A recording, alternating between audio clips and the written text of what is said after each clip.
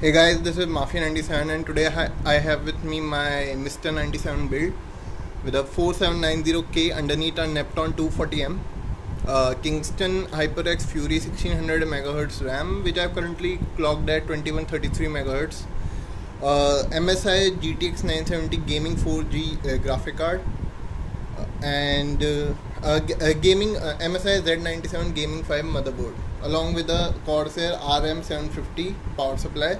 It is fully modular power supply, which I got in replacement for my TX750 V2 from Corsair. I will talk about the Corsair service in a bit, but let me first tell you the clocks I am running at. I am running the 4790K at 4.6 GHz. It idles at 35 to 40 degrees Celsius, and under full load it reaches about maximum to 85 degrees Celsius. This is with an ambient temperature of around 35 degrees in the room. It's actually summers in India, so that's why such high temperatures. I've clocked the MSI GTX970 at 1456 megahertz with memory around 2000 megahertz, which gives it's a effective memory clock of 8000 megahertz. And RAM, as I told you, I have clocked at 2133 megahertz. It's very easy to install RAM, just click it inside. The Nepton 240M doesn't really fit in my CM690 case. What I had to do was apply 3 screws at the top by removing this top panel. And then I have used 2 binds to keep the Nepton 240M radiator in place with my CM690. It's a workaround and it's quite effective with my case.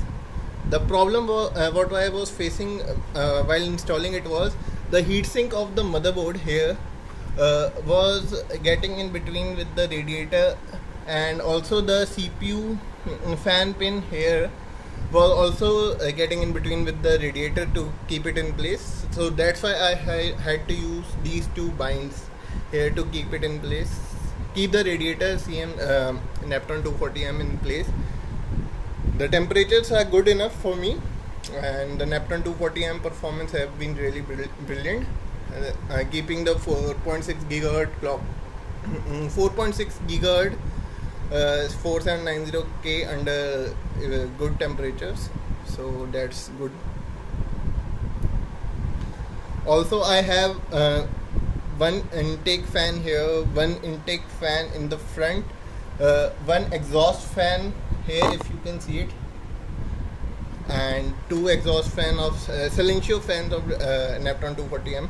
So effectively I have 3 intake, including the one in the side panel here, you can see that, and 3 outtake exhaust fans in my case. The temperatures are good for the case. Mostly the CPU idles at 35 degrees Celsius, the graphic card idles at 40 to 43 degrees Celsius without even the fans kicking in. The Twin Frozen 5 cooling is very good, very impressive. Also the motherboard temperature is around, I guess, 33 degrees Celsius last I checked.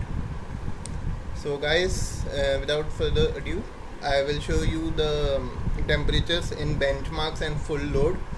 I will remove the side panel and you can see the temperatures via this LED panel. This LED panel you can see here near the PCI slot, so that will give you a clarity at what temperatures I am running at 4.6 GHz. So that's it guys, stay tuned for the next video. Have a great day.